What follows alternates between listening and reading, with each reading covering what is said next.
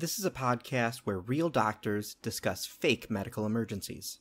That means that unless you've been bitten by a radioactive spider or sprained your ankle on the holodeck, this podcast is not medical advice. If you need medical advice or medical care, please contact your doctor. And while you're in the waiting room, please follow us on Facebook, Instagram, and Twitter at HiEverybodyMD.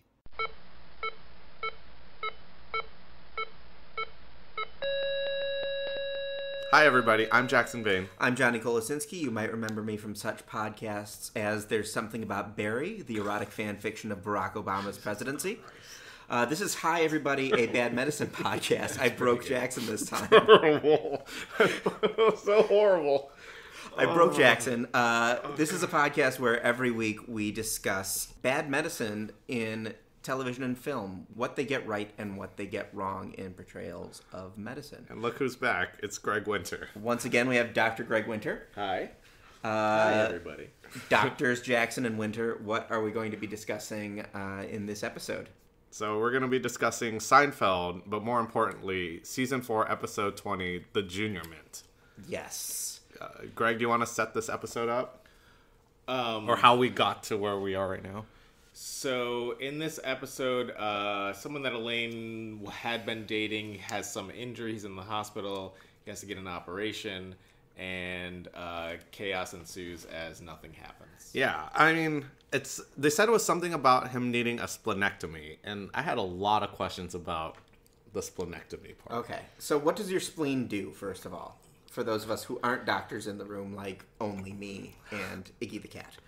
What your spleen does is it does two things. One, it filters out bad blood cells, but it also can help with infection, like encapsulated organisms, like pneumococcus is one of the big ones that you need to filter out. So that's why people who lose their spleen through injury or sickle cell need that Prevnar vaccine to prevent getting infected with that type of organism. Is that why Taylor Swift has bad blood? Because she doesn't have a spleen? I am so frightened. So terrible. There's a few things your body can live without. You can live without a spleen. You can live without an appendix. You can live without Jake Gyllenhaal. No, you cannot. Donnie Darko is amazing-ish. Just don't watch it again. Yeah, it's a one-time view only. But yeah, your spleen it's essentially a glass vase is what I was taught it was in med school, because it's so fragile. It gets damaged, and then it's just useless. So it just needs to get taken out of your body. But we don't know why Elaine's boyfriend needed his spleen out. They just said he needed it out. It's true, they don't talk about it. Most of the time when people need their spleen out, it's due to traumatic injury like a car crash or somebody gets hit or something like that. And usually when someone needs their spleen out, they need it out immediately. It is not a question of... No one is sitting in the hospital in a room with no monitors or fluids or anything. Yeah. Just chilling in the room, waiting. I mean, there are cases where you have mono that's really bad, but you don't get your spleen out for that unless you were an idiot and you played football afterward, which that happens a lot more than you think. It does happen. Because your spleen gets gigantic, and since we already talked about how it's a glass vase, any kind of injury will just cause it to rupture, and then you bleed out. My freshman year of college, someone on my rowing team had mono and then couldn't exercise for 2 months because they were worried about his spleen blowing. You mean repeated trauma with the oar into your abdomen is a bad thing? Apparently. Oh. I mean, I'm not a doctor. Feels like they're rowing wrong if they're hitting themselves in the... It's not a physics podcast. It's not a rowing podcast. Yeah, this is not a bad coxswain podcast. Yeah. Nice. I like that you introduced the word coxswain into this podcast. I'm the winningest one-eyed coxswain in Big Ten history. Oh my gosh. What? Yeah, in that I almost won a race. Johnny, I like you a little bit more every time I see you. But yeah, I think when they were setting up the episode, he's just chilling out in his room. He looks great. It doesn't look like he's in any pain at all. And if you had something wrong with your spleen, let's say it did rupture, he would look pale as a ghost. Your spleen deals with a lot of blood, so if you have a rupture to it, you are losing a lot of blood through it, so you are going to be anemic, you're going to look pale, you're going to be tired, you're going to be sleepy. I mean, this is something where you're getting units of blood, you're going to emergency surgery very quickly. It's not like maybe your spleen needs to come out. We're taking your spleen. It can come out later this week. It's kind of what it sounded like. It's. I think they learned about it Tuesday. They visited him Wednesday, and it came out on surgery Thursday. was Thursday. Yeah. Which, that's a good setup for the timeline we'll touch on later. But kind of going on to the B plot of Kramer looking for gloves. Man, he snooped around a lot. And I don't know how he snooped around so easily. I mean, you're right. It's weird that he was able to snoop around so easily because he was not wearing a white coat. Yeah. Had he been wearing a white coat, probably he could have snooped around a little bit easier. While we were watching the show earlier, you can see him kind of going in and out of doors, and that's not a thing that you can do anymore. Every door with things behind it other than patients are locked by some sort of code or some sort of key. So there's no really free access to that. Also, those door latches were really weak because he could just push so gently. Yeah, he did not try to open a door. No, he just pushed super gently. Those are all bathroom doors. Yeah. And then he did all of this just to look for gloves so he can re-wallpaper his house. Gloves are expensive. If you go to a convenience type store, gloves are expensive. If you go to Costco, they're not quite as expensive.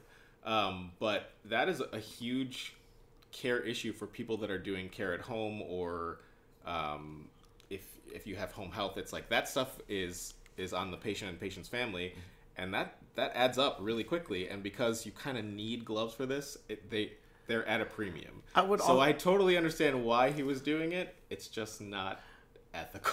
I also would think that if they want gloves, like you said, we use them quite a bit. Wouldn't that be on the cart? Because you would try to use gloves a lot more and not in a room that's tucked away. Because that would be really weird. Like if you need to examine a patient, like I gotta go back. I gotta go into this room and in truth, the gloves are actually in the patient's room all the time. I mean, at least the medium gloves, which don't work for me, but brag. Humble. But they're fine for Jackson. They're fine. They work. They're great. And one of the other things that we have now is that because of latex allergies, most of them are this new type of plastic. They're nitrile gloves, and they are the worst. I cannot even get my hands in them without ripping them, and my hands become a bag of sweat. So having nice gloves is good, but you also pay for them. I mean, I get why he's doing what he's doing. It's not right. You shouldn't do it, but I get it. Yeah. And I think it was also kind of telling, too. There were no gloves in his room. That's the easiest place for her to steal it. It just walks by and, like Kramer would do, bust through the room, take a whole handful, and just jam it down his pockets and go out. As we've discussed numerous times, like this would be an unstable patient. He's going for surgery. He's got no monitoring. It just doesn't feel right. It doesn't. Yeah. The urgency that would be there isn't there. Yeah. And then just speaking on the terms of, or since we're on the subject of Kramer, the way he kind of asked the surgeon about the inter-abdominal retractors versus the intra-abdominal retractors, it's nitpicky. I get it. But he was asking about that, if the ones that they used were on recall. That apparently it was on 2020 last night. Yes. And then and unfortunately, those are the types of questions you get as a doctor. Somebody's family member saw a story about something, and that's the question they're asking. Yeah.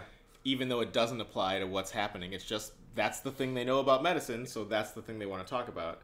And often those are the most important things to respond to, because if a family doesn't trust what you're doing or saying, then they don't trust what's happening going forward. Yeah, and then to be honest, the retractors that he did use were super flimsy, so they should be on recall. They look like salad tongs that he was going in to scoop up like intestines and put them in a bowl. Like, so what does a retractor do? The retractors are what you use. The retractor doesn't scoop up anything. Yeah, the retractors just retract, which means they hold it open. They hold the hole open, and usually they have like med students hold it, and so that you don't have to hold it with your teeth. Correct. I mean, it's frowned upon.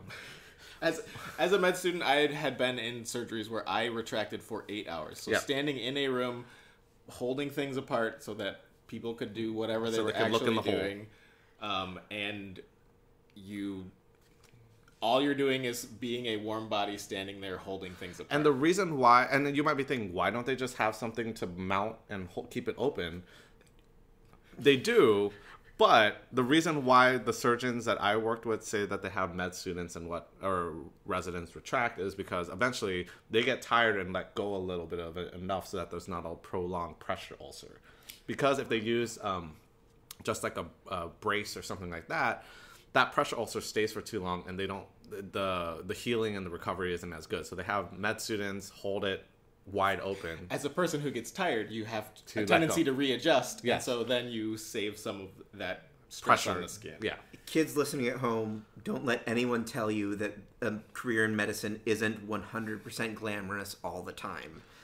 Oh God, retracting was the worst. I remembered retracting for this like very obese person, and I remembered the doctor was like, use both hands to retract and you put your weight into it. So I was actually leaning backwards because it was so much. You can do it. Tissue. Put your back into it. Yeah. I wish I remembered who sang that song right now so I can quote it, but I can't.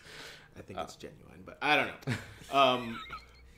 Link in the show notes. Yes. We'll link it in the show notes now.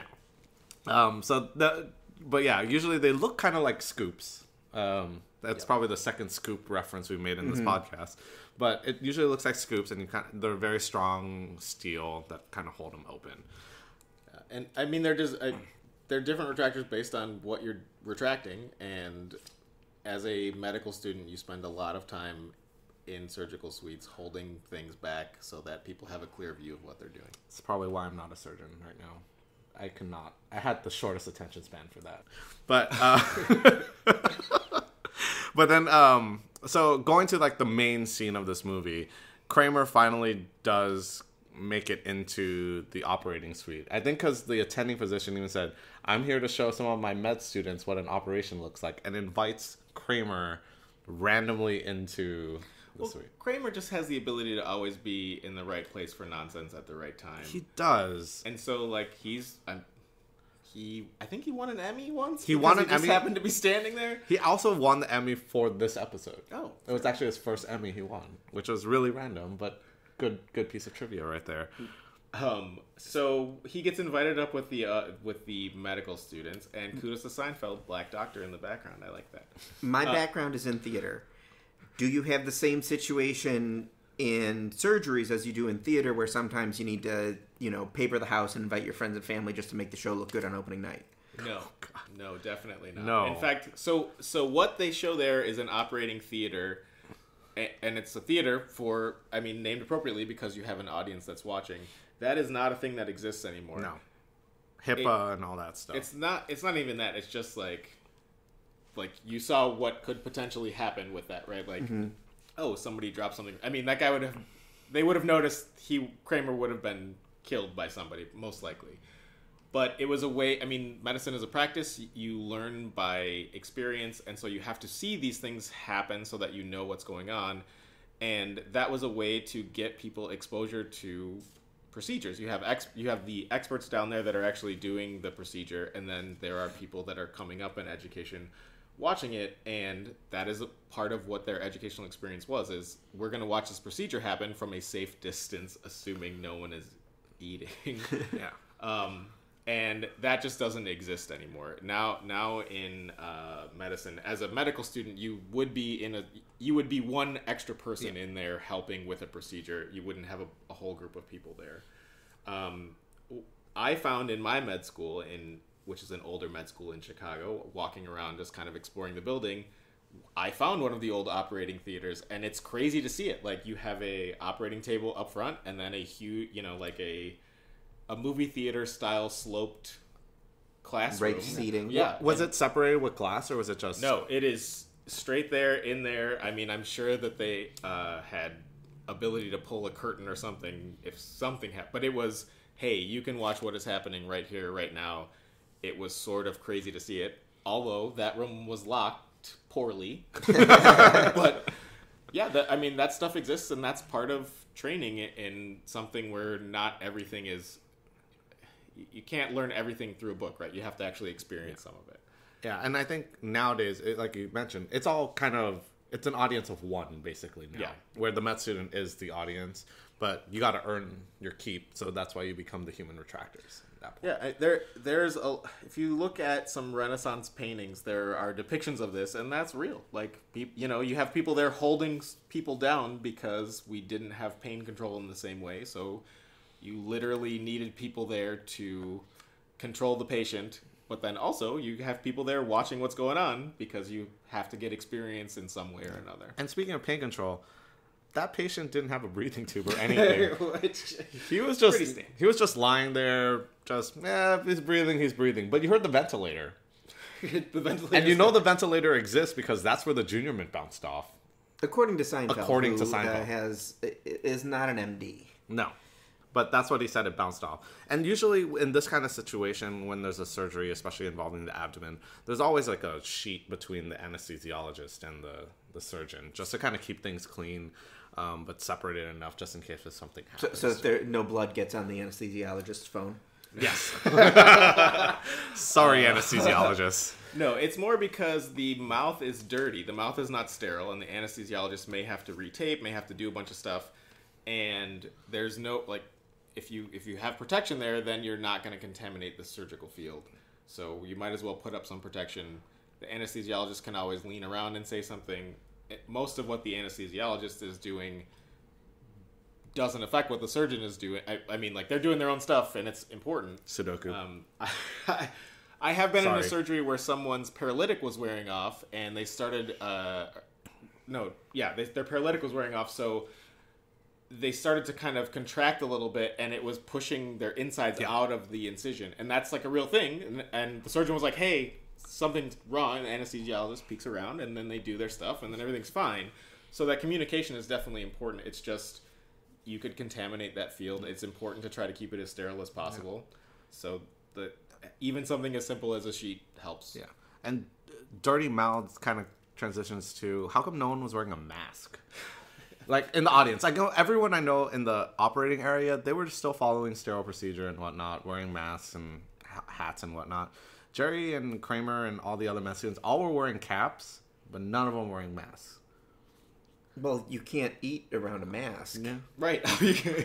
Obviously. I mean, that would make the junior mint just fly back out. Yeah, that would have been even more dangerous. Like, can you imagine Kramer just trying to, like, toss it up in the air and catch it in his mouth with the mask on, just bounces like a trampoline? You got Jerry and Kramer. You pay for those faces. You want to see them. You can't cover it up. You probably pay for those seats, too, to sit there. I mean, Kramer said... Kramer got in because of where he was standing. Yeah. Why did Jerry get in? Because Kramer's date canceled on him. Okay. Which is even a better question. Why was he bringing a date? What kind of date is that? He knows what he's doing. I hope she's not squeamish with blood and just passes out. He knows what he's doing. But yeah. So, I don't know how the doctor did not notice a junior mint falling. That was my question. Yeah. Is realistically, I would think that there were 4 or 5 people down there actively paying attention, plus the med students up above. Would you notice a junior mint in... I mean, it's entirely possible that everyone turned away at just the right moment and junior mint lands. Yeah. There are a lot of things in place to make sure that the things that get put in your body come outside of your body during any surgery. So there are counts for sponges. So they actually have like a thing that with pockets that they'll put each sponge that they use into it to make sure the count's correct. Yeah, they count them as they go in, they count them as they go out. If you're using a procedure where metal things are going in the body, they will use what's called a fluoroscopy, which is like kind of a lightweight x-ray to see if there's anything that shows up. Yep. Some of the sponges and laps are the term for the same sort of thing. It's just an absorbative cloth that they can kind of put in and soak up some blood. And some of those things have radiosensitive material in it, so if you look at it with a fluoroscope or fluoroscopy, it will show up so you can see them. I mean, that's one of the biggest hospital liabilities is like something left in after surgery. It is somebody's watch. It should. Yes. It is literally a never event, right? That kind of thing should never happen. You know what you're putting in somebody. You should get all of those things out, and they lead to big lawsuits. Needles. And, anything. Yeah. I mean, if it's not supposed to be in you, it should not stay in right, you. Exactly. And so there are so many things in place to protect you from what people know are going into. Although if something random like if all of a sudden a fly was in the operating room and it flew into your body, no one would know to check for that if nobody saw it. So it's about somebody seeing it. If nobody saw it, nobody would be looking for it. It would just be some random thing covered in blood in your body, and there's no reason to pull that out. Yeah. They sewed him up so quick, though, allegedly. Because they said, oh, we sewed him up and we didn't see it. Like, I get it. Like, a junior mint kind of looks like a blood clot in the right scenario. But if you're dealing with a blood clot that's still in your abdominal cavity, most of the time the surgeons will wipe it away. So That's true. They want to see it clean, what looks pretty clean and normal. Surgeons are working pretty hard to make sure that your surgery goes well. It makes them look good. They want to have a good outcome as much as you want them to have a good outcome.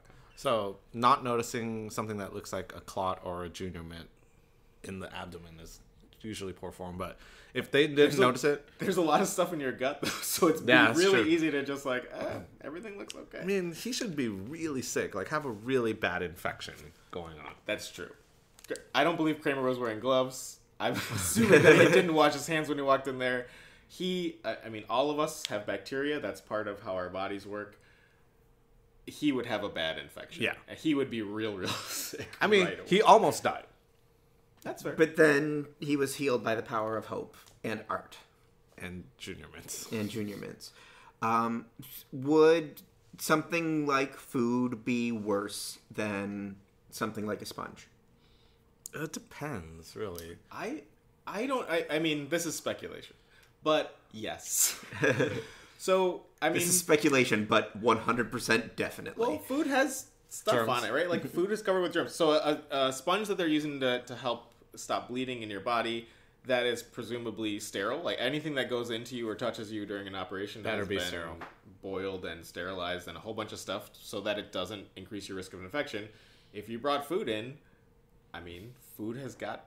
the second you touch it, it has your germs on it, let alone whatever other germs are on it. Junior mints are the germiest of foods. It looks like a little poop. It does look like a little poop. But yeah, I mean, like that would certainly lead to an infection, whereas leaving something in somebody might lead to other problems for other reasons. Unlikely to be an infection, that would be a problem. Food would be a huge problem. That's why they don't allow food in the operating theater. That's probably why they don't allow operating theaters. So that's why they got mad at me because I brought a big gulp in because it was a really long surgery. Did that really happen? No. Okay, good. No, they'll stop you like the minute you get to the locker room. Oh yeah, they would not even. Those are long surgeries. I fell asleep doing retraction on someone as a med student. Same. And yeah, because you're sitting there being so silent. Boring. It's boring. No one is talking to you because that's you're how a med student. I got smacked because of that. And also, I did not get kicked out of that surgery. They were like, "Hey, wake up." Like, okay. My attending medicine is tough. My attending told me, "You're paying so you can learn. Now wake up and continue retracting." Right now wake up and I won't teach you anything. Yeah, it was a long day. It was a 12-hour surgery. That is incredible to me that both of you did, which means it's Oh, I mean, it's a common thing that happens. Surgical rotations are insane. I don't know how surgical residents do what they do, but it's, up at the hospital at 4 a.m. and go home at 7, if you're lucky. Yeah. So it's really tough. That's why neither of us are surgeons. It is mentally and physically demanding. Yeah. I would not do it, hence why I did not do it. Yeah. That's why I'm in emergency medicine. My attention span is too short. So that's why I'm on that one. And I think, kind of just looping back to the episode, one final thing was, if we go back to the timeline of his illness and surgery and recovery, so Tuesday was spleen, he found out he was sick, Wednesday they visited him, Thursday was surgery, and Friday was the recovery day, and he was eating a whole plate of spaghetti right after serious abdominal surgery. That is not accurate. When you have any sort of bowel surgery, there is bowel rest after it. Granted, the new teaching is you want to get things moving kind of as quickly as possible, but you start clear liquids and you kind of move up from there. Sort of the more we learn about recovery, people do better outside of the hospital. The hospital is full of sick people and germs, so You want to get them out, and to get them out, you need to make sure their guts are working. But you're not starting. But you with don't spaghetti. start with a bolognese. No, Definitely not. Do you know what the first sign not a is, cream Johnny, sauce. that we would ask the patient if they're ready to eat? Are you hungry? Nope. Actually, it's if- one of them. When they're passing gas, That's- when they're farting. Ah. Did you fart today? Oh, okay. Looks like you're ready for food. But definitely Maybe not. some Chipotle. That would also create more farting and other issues at that point. Sponsor us, Chipotle. But that would be the big thing, is just you're not going to eat a whole plate of spaghetti after you had such serious abdominal injury. There would be so much vomiting after that kind of thing because your gut's not moving at that point. So that would be a big no-no. Also, he had like every single fatty food on there. He had ice cream. Yeah, you go whole real fat milk. slow, you go real gentle, and I mean you can move quickly, but it's like meal 1 is clear liquids, meal 2 is I don't know, like Jello. It's clear liquids followed by more clear liquids, and then like Cheesecake Factory, Chipotle, all you can eat Korean barbecue. That's usually the no. Usually you get something bland. That's easy. Cheesecake to digest. Factory. That is Something just a bland, burn something blue. right onto Cheesecake Factory right there. But yeah, you wouldn't go that hard, and it's just not a good safe recovery. He'd have a lot of belly pain too. And especially if you're having such a serious surgery like a splenectomy, you wouldn't be out of the hospital that quickly either. Like, they kind of made it sound like he was on the road to recovery and going to go home pretty quick. No, he was making dates for Friday. Yeah. He was going to go somewhere. But Elaine had plans at the Poconos, possibly, but didn't. Depends on what they were gonna do. Touche. You don't want to pop those stitches. To me, one of the things that was really interesting about this episode, and it's something that my dad brought up to me. Shout out to Dr. Winter, the real Dr. Winter. If you look at this episode, you see the doctor that they're talking to. He's got his stethoscope hanging around his neck by the earpieces, and that is the way people used to wear their stethoscopes. That is so that you can quickly put it into your ears and start listening to a patient if something is wrong. If you show up in a room and like, oh, what's going on? You can start doing your job. That is not how I ever have worn my stethoscope in my entire life. My stethoscope has always been hung around my neck in the style of ER. And I didn't even know about the way that they showed in this Seinfeld episode until my dad was talking about it. And basically, when ER started as a show, they used that hang around your neck as just because it looks cooler, and it does look cooler for sure. It looks cooler. But also it makes it hard to use it. It makes it harder to doctor. And it's like a very weird thing because sort of my generation of doctors that grew, I mean, like ER is sort of our example of that's what you see as doctors That was doing. the quintessential medical show at that time.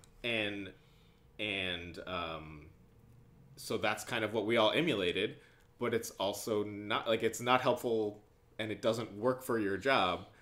But then hearing somebody else say that they used to do it like this, you're like, no way, that didn't happen. But clearly Seinfeld they have a doctor consultant for sure. Like every show that is doing something with a doctor, that is what they used to do. Also, I have a medical consultant. That is what they used to do. Just a very weird thing to see. Like this came out a year before ER came out. Right. Yeah, this was 93 and ER was 94. And it's like, oh, you can see a clear transition from the TV depiction of a doctor from how they wear their stethoscope, which then affected the way actual doctors wore their stethoscopes because we are just as stupid as everyone else.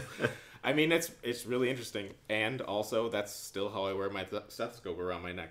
Because rule of cool. Yeah. That's how they did it in ER. That's because I got to do what everyone else does. I mean, hey, I saw it on TV. It's got to be right. Most of the time, It used to be right.